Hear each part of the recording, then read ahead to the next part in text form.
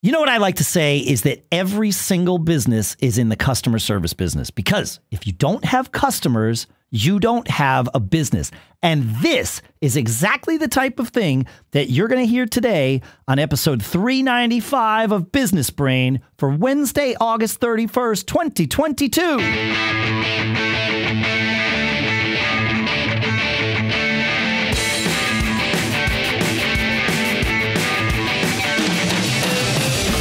Greetings, folks, and welcome to, or back to, Business Brain here at businessbrain.show, the show for entrepreneurs and really anybody who wants to take the idea of using your business brain to anywhere in life. Sponsors for this episode include business capital providers at bcproviders.com/SBS, where you can find out how you can get funded for as much as $250,000 in as little as 72 hours. We've got more details to share on that in a few minutes. For now, back here from Podcast Movement in Durham, New Hampshire, I'm Dave Hamilton. And in lovely Lafayette, California, I am Shannon Jean. Welcome back. How was Podcast Movement? Podcast Movement was fantastic. It was interesting. We had the last episode was that crossover episode we did with GigGab. And prior to the episode, we were talking about how the three of us, mostly how the two of you and Paul Kent, had met because Paul ran Macworld Expo for so many years. And obviously you were an exhibitor there, and or maybe not obviously. You were an exhibitor there. And there was a question asked, and I think it was Paul who asked it, is there, he was sort of asking it in a pie in the sky way, is there still value in attending conferences? And I knew why he was asking it because I know Paul so well, but I've heard several other people ask that same question. We recorded that episode 12 hours before I got on a plane to go to Dallas. Yeah. In those 12 hours, maybe the 14 hours at the airport, including the time I was there, I had like 3 other people ask me that question. Like, is our conferences still worth it? And as that sort of percolated in my head, I came up with a very snarky, but I think pointed response to that, which is, by asking that question, you're telling me that conferences were something that was never of value to you, because there's huge value, and it's the same value it's always been. Attending an industry conference allows me to dive into the echo chamber. And I know that can sound like a negative thing. Like, oh, everybody there is into podcasting. Woo, okay, great. Like, yeah, if my life was like that, 24/7, 365, that would be terrible. I would not be productive. But to go and dive in for, 72 hours into that echo chamber where there's like a common knowledge base among everyone, and then being able to have nuanced conversations about sort of the nuts and bolts of what we do and why we do, and all of that is super valuable. Just to be sort of reinvigorated by what we do, but also to literally to learn things about how we do what we do and how to get better at what we do. Because guess what? It doesn't matter that I've been podcasting for 17 and a half years. Somebody that started 6 months ago knows something I don't know. And it's because they started 6 months ago. Yeah. And especially for remote workers, there's so many other benefits to the show, but even besides what you're talking about right now, but the fact that you can get together with other people like-minded and hang out and talk and pick up and the things come to the surface. It's like you learn by osmosis. Yeah. And you connect with all these people. One of the comments I said last week on the crossover show with GigGab was, I used it for training our employees. We always brought new employees to the trade show, pushed them out into the aisle, made them stop people talk and learn how to interact with potential, clients. And it was really powerful and great for team building. So I think maybe people had, trade show fatigue after a while. I can see that. I certainly did. Yeah, that's fair. Yeah. So having less of them, and I know I had it too. And you'd go, and we've done shows, at least one, I think, or more, on how to get the most out of a trade show. And so you really have to think about it. But what's interesting is I don't think any of the things I just said, I could be wrong about this, by the way. I don't think any of the things I just said about the value of what I experienced last week at Podcast Movement were things that I said in our pre-COVID break shows about the value of conferences. Because I was in trade show fatigue mode. Maybe you're right. I know that I had very negative feelings about the whole enter the echo chamber part of conferences. And I now realize that every time I did it, even those times where I went into it thinking, man, again, I got to do this. Like, it's the freaking echo chamber. They're all going to say the same thing. Everybody's going to be excited about the Mac or podcasting or whatever it is. It's like, it gets old. My gosh. But I realize now that was still fuel for me. I just didn't notice it because I had done it so much. There was the frequency of it was too much. But we'll have to go back. Good. Yeah. We'll have to go back. I'll go back and listen. Was the first one we ever did, attending conferences, trade shows like a pro. And then 258, we actually did planning for trade show success. And with some creative methods. So I don't know. Maybe you mentioned it there. I'm not sure you did. I'm going to listen. I'm going to listen. Yeah. It's a good point. But it's great. The podcast business is a creative business, right? It is. It's fantastic. I love it. I really enjoy it. It's one of the best parts of my week, I always say. I learn the most on these shows. It's terrific. So if it's okay with you, what I'd like to talk about is the business of being a creative and your role as a business owner, especially if you're in the creative arts, and you pick whatever it is, graphic design, music, and I think it ties in well with the show we did. I was just going to say, this is nice for all our listeners who came over from GigGab. So I like this idea. Yeah. All right. Yeah. And I know a little bit about this because I have a creative in my family. My daughter, Skylar, was a theater major in production and design when she went to college. And I remember having this discussion with her, and we've talked about this recently as well, the ROI of a college tuition, right? Oh, we did episode 386. That's right. Yeah. Because we're both in the thick of it. I think we're both kind of trending. A couple more years, we'll be beyond the. I'm not sure that I will ever pay again. My son, partially because of the fact that his college jacked up the price, and partially because of the fact that there's no housing for him to have, and partially because of the fact that the department he was in at Reed College, where he was going, the computer science department lost all but one professor and then sort of reassembled the team at the last minute, and then somebody else dropped out. All those things combined. So price was one of them, but arguably in the beginning, I felt like price was the biggest one. I came around on that, and the other things sort of informed this decision. But he is at the very least taking this semester off, and we'll see what happens. But that's great. Well, I don't know. I mean, maybe it's great. Like, I never finished college, and things worked out for me. But I don't exactly. I certainly don't mean to impose the crazy path in life I chose on anyone, especially not my children. So it's all different for them. It's all different. But, yeah. And I can remember when we started having this discussion of where, Skylar was going to go to college, and, she had gotten some scholarships from a few different places for partial scholarships. Yes, of course. And, going to New York was very expensive. And I can remember looking at this going, okay, I don't know. I'm really focused on the ROI of everything. I've got, my business brain is, massive. And so, I can remember having a discussion with her after researching. I said, okay, I'm on board.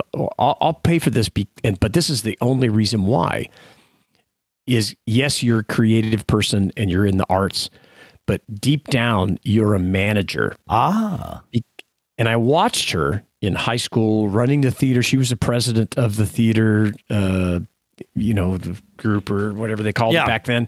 And she managed, and I can remember her coming home saying, Dad, my friends are telling me that I'm bossy. And I said, well, you're the boss. That's why. And they don't like you telling them what to do. So yes, let's talk about some tips on how to get your friends to do things that they have to do. That's persuasion. But I felt that because she was on that management path, that the investment would be worthwhile. Sure. And so far it's proven. She's been out a couple of years. You have to. I mean, any investment comes with a risk of not knowing for certain the outcome of it, or at least most investments. I suppose there's some that are guaranteed, but that's one of them that's not. And there are many that aren't. And we use our business brains to analyze those things. And I had to pull my business brain out a little bit of the financial side. I had to zoom out with my business brain. I don't want to say I had to turn my business brain off. I had to zoom my business brain out when looking at the value of a college education, over the summer when I sort of had to stare down this tuition hike. And anyway, at this point, I don't know what's going to happen with. It'll be interesting. It's going to be interesting. Yeah. And obviously, it seems like the world, I feel like I feel seen, Shannon, with the world finally talking about this whole thing. And I love that regardless of where someone falls on the $10,000 to $20,000 in debt forgiveness per person, that has recently been announced, whether someone is for that or against it, it seems like 100% of the people are like, okay, well, but the debt is a symptom of the problem, not the actual problem. The actual problem is the fact that college costs so much that people are incurring crippling debt that they are unable to dig themselves out of. The whole idea is that you should be able to earn your way out of the debt that you incur. And, I'm sure someone will spin this as political, but I really don't mean this as political. No. Although it is. This whole problem began was exacerbated when the rules were changed that college loans were not dischargeable by bankruptcy. That effectively meant the government was backing every college loan. Yeah. And it's like, well, if they aren't responsible for, like, of all the loans you take out, that's the one that is supposed to be the path to earning the money to be able to pay it back, right? Like, I've taken out stupid loans in the past. I've taken out smart loans in the past. Yeah. And some of the stupid loans are like, well, I believe in my heart of hearts that spending this money that no one else thinks I should spend is going to pay off. And sometimes it has, and sometimes it hasn't. Sure. But the college loan is one of those that should, like, almost have a guarantee of paying off if you apply yourself. And there's lots of people who have applied themselves and it doesn't pay off. And it's because the net price is too freaking high. Yeah, it is. Anyway, the schools need to be held accountable. And that's what it is. The schools need to be the ones extending the loans. Yeah. Then guess what? Yeah.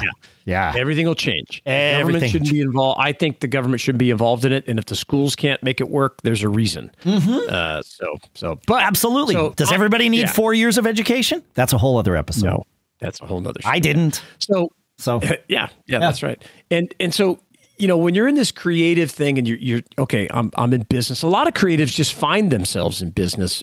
It just works that way. You start doing things maybe as a side hustle, or you're working for someone and then doing things on your own, and it grows and grows. And as you mentioned in the intro, a couple things. Number one, the first thing to realize as you get into this is that you are in the customer service business. You got to make your customers happy, no matter how small or how big your business is. And I think that, that's real important. And I'd love to talk about that more. Hey, can your business use additional cash flow to help it grow or just get through a temporary rough spot? If so, our friends and our sponsor at Business Capital Providers may be just the help you're looking for. They specialize in funding small and medium-sized businesses quickly without lengthy paperwork or strict collateral requirements. And you got to check this out. I went to bcproviders.com/SBS, and it's super easy. And you can go there, too, to find out how you can get funded for as much as $250,000 in as little as 72 hours. You must be in business for 1 year and produce revenue of at least $25,000. So, okay, that's fine. Quick and easy. They've got this one-page application, 6 months of bank statements, fast results, no collateral required. When banks say no, Business Capital Providers say yes. So again, go to bcproviders.com/SBS to find out how you can get funded for as much as $250,000 in as little as 72 hours. And our thanks to BC Providers, Business Capital Providers, for sponsoring this episode.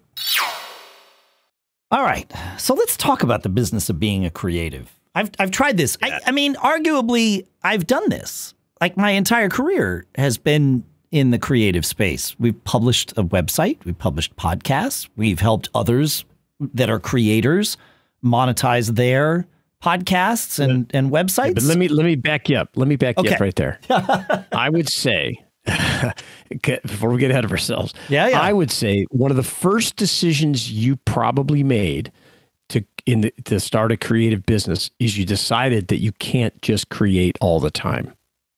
That's correct. And that is a fundamental, first thing you need to think about is that, you want to be self-employed. That's great. And you can go along and be self-employed and be very successful. And if that's your definition of success, that's terrific and more power to you. And I hope you do great. And, but if you want to build a business, you want to build a company, you want to grow, you want to create wealth, you want to live what we kind of consider a charmed life, you have to make the decision that I'm not going to create all the time. You're going to surround yourself with other creatives. You're going to use other, outside things. I think that's really important to a fundamental part of making that decision. And until you do, it's going to be tough. I have this conversation in my own head and sometimes out of my own head, often with my friends who are very much creators, the artist friends, which includes, musicians and all other types of art, my theater friends, all of that. If you are going to be a creator full time, you or someone with whom you are partnered needs to do the not creating part of running the business. Yes. Selling things. Right. I say it all the time when I'm looking at the music side of my life. It's like, okay, well, this is all great. How are we going to put asses in seats? Because that's what you need. You got to put asses in seats and money in the box. Because otherwise, you're not, the creativity, the creation is not sustainable. The creativity might be sustainable. Like for a lot of people that I know, it very much is. But if you want to afford yourself the ability to keep doing that, you got to put the money in the box and the asses in the seats. And, absolutely. And, like sometimes that actually means asses in seats and other times it just means having an audience paying attention in different ways. But you get what I'm saying, folks. Yes. Yes. And, part of that making the decision that you're not going to be able to create all the time is also understanding and agreeing to the concept that you can't get stuck in just selling your time. Right. You have to step away from that paradigm. It's a prison. If you're billing hourly, you're in a prison, and at some point, and you can start off that way. And I would say a lot of lots of businesses do. And that's okay. Yeah, that's okay. Lots of consultants do. Like lots that. Of consultants do. And that was where I realized it more was in my consulting business. It was like, wait, I need to figure out some way of not. I thought about it as, the monkey on your back, right? I get paid for every monkey that I carry, but it takes, a fixed amount of time to carry each monkey. And how do I carry 10 monkeys at the same time? Well, I can't if it's just me. So how do I make it so that I can help others carry the monkeys? And now we can all make a little bit more together. And that's where it all started. Yeah. Yeah. No, it's great. And so there's nothing wrong with carrying monkeys, by the way. No offense to the monkeys out there. Good folks. Money in it. Good money in it. Absolutely. And I think that some of the things we're going to talk about, I think creatives kind of miss, but they're fundamental to being successful. We've talked about them here on the show before, and I want to dive back in. But before I do, I do want you. I have a question for you, Dave. Okay. I'd like you to expand on this concept that because I think it's really important. Is that every business, no matter what you're doing, is in the customer service business, because that's another fundamental framing of how you build a company that's really important to creatives and all business owners. And I'd love to hear more. Well, it's that you can value your own work, and hopefully you do. And it doesn't matter whether, and again, this whole idea of segmenting businesses to being creative businesses and not creative businesses, I actually have a problem with that because I think most businesses are creating something and it requires creativity. But regardless of what you're doing, hopefully you value your own work.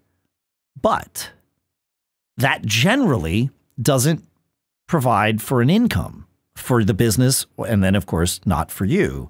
You have to get other people who value your work, and you have to take care of those people and make sure that whatever you are providing to them, they are receiving well, that they are getting what they expect out of it, and that it is of value to them so that they will hopefully, either if it's a one-time thing, they will tell other people about it, or if it's something where there's recurring revenue, they will keep buying from you going forward. And hopefully it can be both of those things, so you get some recurring revenue and some referral revenue. But they are your customers. And the most important thing is to keep your customers happy. Now, that doesn't mean doing every single thing your customer asks of you. And this is especially true if you're an artist, right? Where you're creating music, or you're creating theater, or you're creating, paintings, whatever it is. Create things that serve your artistic vision, but make sure your customers understand what you're doing. And so that might be, I need to write a blog post explaining why this song is something I hope they'll listen to, or why this painting is something of value. You need to serve your customers. And if the customer has a problem, not necessarily with your art, but with, say, some logistical issue with your payment system that you've chosen to use, which I know is a headache, and you don't even want to have that in your life. But if they have a problem with that, don't ignore them. Go out, reach out, engage with them, apologize, and help fix the problem if you can. That's what I mean about the customer service, because you can't be in business if you don't have customers. I wish I could figure that out, because customers often, are like, it's a headache. It's how it is, but that's how it is. Yeah, that's right. That's great. And so, and that it is so true. And you have to remember this. So you made a commitment. You understand you're not going to create all the time. You're in the customer service business. You're not just billing your own hours. Maybe you have other people you're out there. You're providing contracts based on your work, the quality of your work, your experience, very important. The other thing I would say is you need to be a professional. You need to consider yourself to be a pro. When we were doing, computer repairs, I had everybody walk out front in lab coat, because I used to tell the technicians, I want people to feel like they're in the doctor's office. Okay. Because it allows you to, your image is more professional, and the more professional you look, the more you can charge for your services, for your products. The more professional your website looks, the better. Everything from your email address. Don't use Gmail for your creative business. Get a website, get your own email with your company or whatever you're calling it. Get a different phone number other than mobile, even if you use Google Voice to link into it. But make the commitment to be a professional. Now more than ever, it doesn't cost much money to look really great. It doesn't cost much money to have somebody answer your phone for you when you use a virtual service like we've talked about here. So it's funny, like we have this conversation on Gig Gab all the time. Paul and I do. Yeah. That, live music is a visual art, and you need to be aware of how you look on stage, because your audience is already aware of how you look on stage, right? So, there's a whole thing in the sort of weekend warrior musician world that is 100% against anyone wearing cargo shorts. Okay. Now, and I get it, right? Because if you show up on stage like you didn't care about your attire, if you just finished mowing the lawn and then you went and played a gig, people are going to know that you look like you just finished mowing the lawn and now we're playing a gig. However, I always offer Jimmy Buffett as the alternative here. He's made a very comfortable living wearing cargo shorts. Yeah, and he sells, it is aspirational when he wears cargo shorts, right? And he knows it. He's like, this is not accidental. He has a vibe about him, and he sells that vibe in his persona, in his music, in his marketing, everything, right? Everybody wants to be as laid back as Jimmy Buffett, who owns a frickin' island. I guarantee you there are lots of moments where Jimmy Buffett is not laid back, right? But that's the image you get. And it's it's a good image. So cargo shorts work for him. But he is fully aware of how he looks every time he walks on stage. And You know, calculated. It's calculated, very calculated. Now, it might have started as an accident. That's fine. You learn a lot of things by mistakes and accidents. Some of them are, you know, good mistakes. Some of them are bad mistakes. I don't know how he got to that decision point where it became intentional, but it's very much intentional. And there's nothing wrong with that. And to your point, like you, the first person who needs to see you as a professional is you. And once you see yourself as a professional, then your audience can see, or your customers can see you that way too. Yeah, it's great advice. Another thing when you're getting started is I highly recommend you read or listen to the E-Myth. There's a book, it's called E-Myth Revisited. It's been around for a long time. But the one of the biggest things you'll learn in that book is how to not let your business run you. How you can be in charge and not get overwhelmed by everything. And it's much, and I didn't have the luxury of reading it before I started, but after getting just buried after, 4 or 5 years, somebody handed me that book and I read it and it was like, oh man, I've been missing this for so long. And I highly recommend that you read that. For creatives or for every business, it's just always, I've got a copy I'm looking at right here on my desk. I hand it out to everybody I talk to. Amazing. I think of all the things we've recommended on the show over the years, we have recommended the E-Myth more than anything else. Yeah. And the one fundamental thing that helped me the most was even when you're starting out, you create a chart of, what's the word I'm looking at? Of every job that needs to be done. An org chart. An org chart for your business. And you put your name in every single box because you're doing everything. But as you build and grow your business, you have that org chart in front of you so you can see it. Then you just say, oh yeah, I can check this. I can bring this person in and put them in this role. I need somebody to do this. It's just fundamentally life-changing. And then we talk about advisors. And I think that,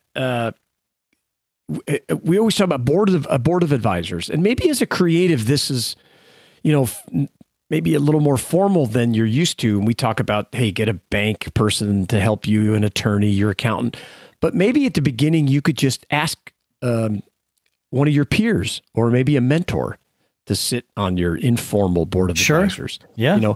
Look at who's already doing what you want to do and reach out and ask them and make a connection and start talking to them. Most people want to help. Honestly, I know I can't offer this forever, but reach out to us. feedback@businessbrain.show. We're happy to talk to you and share our advice and share our experiences with you. I know that we can't do it forever, certainly not for free, but for right now, it doesn't hurt. Shoot us an email. Ask us if we have time. We'd be like right in this very moment. I'd be super glad to help. And I really mean that. And I know that, you said it too. So feedback at businessbrain.show. Yeah, absolutely. Yeah, it's great. I read, I heard this phrase again recently. And I know what you're about to say. And I love this. Go ahead. We'll see if it's right. We'll see if I'm right. Yeah. So I heard this phrase and I realized as I look back, because I love looking back at things and going, oh yeah, that worked, that didn't. And the phrase is, you're the average of the 5 people that you hang out with the most. So as you're getting your business going, think about this. And why not hang out with awesome people that want to help you succeed? And it could just be your friends, but you want to hang out with people that want to lift you up, that you could be comfortable talking about things, comfortable talking about failure and not, telling you how you screwed up or how you're not going to make it. You don't want to listen to naysayers. We did an entire show about, I think it was called Fueling Your Success with the Tears of Naysayers, right? Yeah. And we'll put a link in the show notes. And I can tell you from being able to look back and having some success with a number of different businesses, it's awesome to talk with somebody who was just convinced you were never going to make it. And it's powerful, and it is fuel for your success. So hang around people, whether it's peers, people that are already doing what you want to do, but align yourself with a group of people that can offer you support that you really need. Yeah. No, Ryan Stewman, who's the hardcore closer, we interviewed him a number of years ago when his book came out. He has this phrase. He says, you need to fight the force of average. And I love that. Right. And it's exactly this. And as he digs into it, he says almost the same thing you're saying here is that, you know, you got to look at who you hang with, and you need to choose to not let the people that you hang around with bring you down. Like when I started to tie this into the whole creative thing, when I started playing the drums, of course, I was self-conscious and all that stuff, and I didn't have much confidence in my playing, and I didn't know much and any of those things. And so I always avoided playing with people that were better than me. That went away very quickly when I found myself on a gig with people who were better than me, you know, because it's bound to happen, especially when you don't know a whole lot, you know, it's kind of how it works. And immediately I was like, wait, this is the best thing I can do. I strive to be, I don't always succeed at this, and it's okay. Like I'm happy to mentor other people, and there's always something to learn, even especially from the beginners. But I always like to be the person on stage or in the rehearsal room that is the least experienced, because that means I get to learn the most that day. Now, that might not be true. They might learn more from me than I learn from them, right? You know, but playing with people that are above you and hanging out with people who are above you will make you naturally rise up to their level.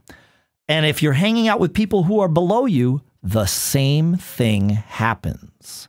You know, there's a normalization that occurs. And so you got to be really aware of how you're choosing to spend your time.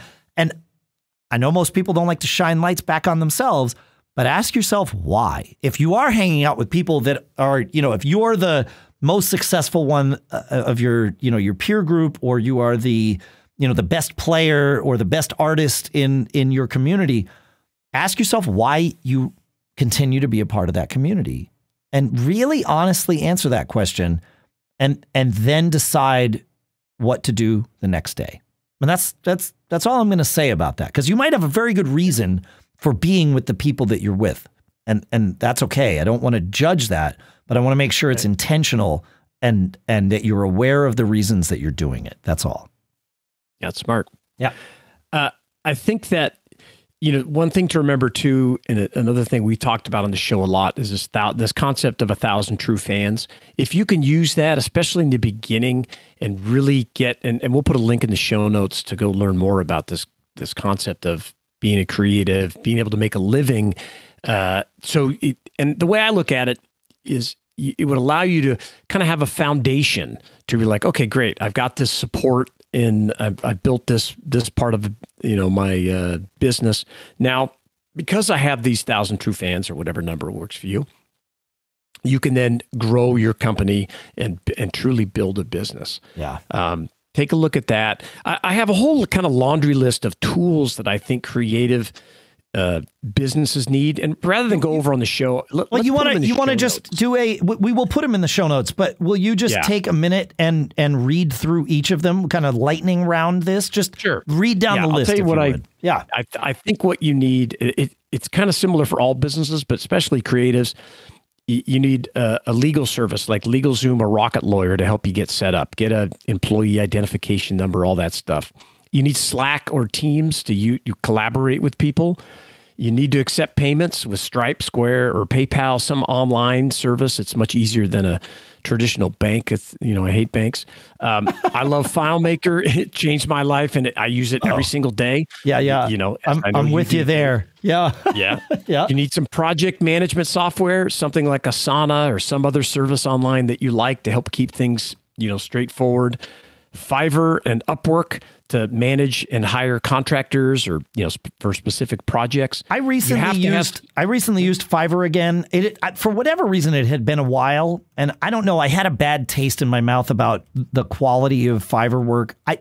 Incorrectly, folks. I had a prejudice against it for whatever reason. Depends on who you hire. They just redid our logo for us when we shifted over to Business Brain. Yeah, that's right. I needed, and I knew that. And for one of my other businesses, I needed to take a logo that we'd been using and turn it into a vectorized logo so that I could, use it on T-shirts without it looking all jaggy and crappy.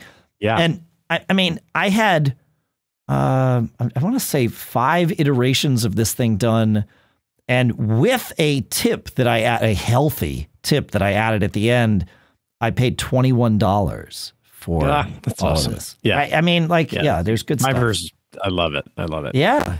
Last few things. You need some great accounting software because you got to track your stuff, not just to be legal, but to take advantage of all the write-offs and additional benefits you get as a business owner. Yeah. As part of the Charmed Life concept, there's a lot more than just making money to building wealth and living that charmed life. You need Hootsuite or a similar software to manage your social media. And then I think you need online contracts and documents, either HelloSign or DocuSign, so you can have your clients go up there and pay. So overall, my message here comes back to where I started. You need to commit to being a business owner, not just a creative person. If you want to grow that business, and as Dave said, we're here to help. We'd love to talk with you. Now's a great time if you want to reach out and feedback at businessbrain.show. I'm still making that conversion. And we love talking about this stuff. We love sharing. We've been doing it for 25 plus years, so it's great to give back.